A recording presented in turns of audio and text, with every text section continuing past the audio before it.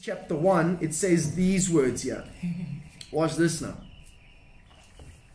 Okay? But God chose those whom the world considers foolish to shame those who think they are wise. And God chose the puny and powerless to shame the high and mighty. He chose the lowly, the laughable. All right, that laughable over there is actually referring to despised, disgusting, outcasts, perceived with contempt. So God chose them in the world who are laughable in the world's eyes, nobodies, so that he would shame the somebodies. What a powerful verse. If you look at the life of Jesus Christ, hence why as a believer you've got the competitive advantage. Why? Because God's favor is upon your life in order to position you to be at the right place at the right time in order to fulfill his purposes. And I'm pretty sure if every one of us around the table and those on Zoom too, if you would have to sit down and just kind of go and replay your life a bit, look at the doors that the Lord Jesus has opened up. You happen to just be at the right place at the right time, met the right person who knew the next person to connect you with the next person, and here you are today. Ta-da!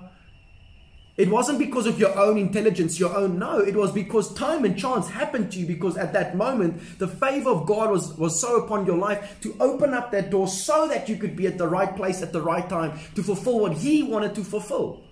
Hence, understanding that it is the Lord who is your increase. It is the Lord who is your promotion. You'll be shocked at the results that's going to happen moving forward. If you look at the story of Joseph again, all right, Genesis 37 all the way through to I think about Genesis 50 or so, story of Joseph. Yes, oh, young Joe, 17 years of age, gets this dream. He's going to be a leader, ruler over his family. His brothers have a hissy fit of note, and they sell him off as a slave.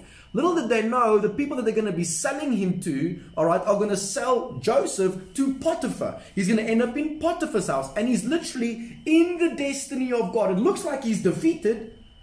I mean, he gets called a rapist and gets chucked into prison. Looks like defeat, but the Lord was with him, and therefore he was a success wherever he went, even in prison, even in Potiphar's house. And in 1 hour, this guy's life was forever transformed and changed. Why? Because in 1 hour, he got promoted from prison to being put second in charge at Egypt, when Egypt was like the US of A today, one of the most powerful nations on the earth. And the only thing that, Joseph was basically the most powerful guy in the nation. The only thing that separated him and Pharaoh was the title of Pharaoh. That was the only thing. But when he got raised up to that position of influence, to that position of power, it was supposed to be for the glory of God. Because God had positioned him to be at the right place at the right time. Even though according to worldly eyes and so forth, shame, Joe is mani trom.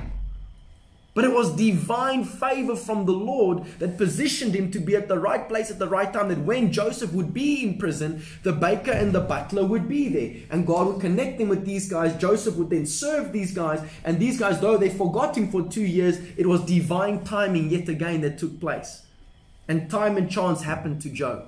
It wasn't because Joe was intelligent. It wasn't because Joe was so skillful. It was because the Lord was with him. And because the Lord was with him, the skill and the gift that he had opened up a great door for him. But it wasn't in and of Joe himself. Again, it was an act of grace. Whenever you read through the scriptures, even in the Old Testament, I mean, you see so many cases of God's grace upon individuals' lives. It's incredible to see and incredible to look at.